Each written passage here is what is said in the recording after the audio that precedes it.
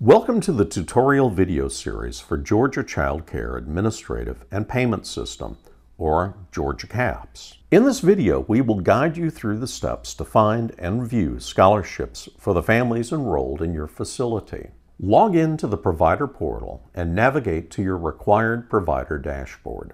You can watch the provider dashboard video to learn more. On the side panel, select Scholarships, or you can view your scholarships on the main dashboard and select View Scholarships on the scholarship title. On the scholarships page, you will see active scholarships, expiring scholarships, recently expired scholarships, and hidden scholarships. Select the relevant tile to access and view the scholarships within each of them. Scholarships with an end care date equal to or less than 90 days from the current date are shown under the Expiring Scholarship tile. Recently expired scholarships will display the scholarships that have already expired.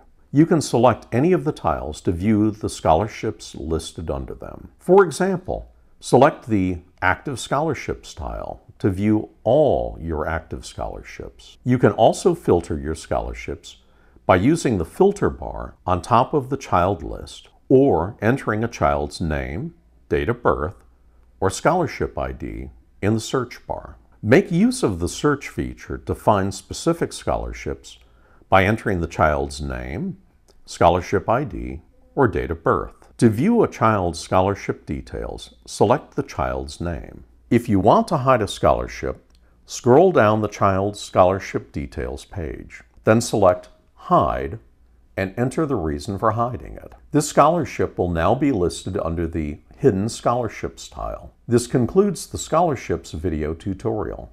Thank you for watching.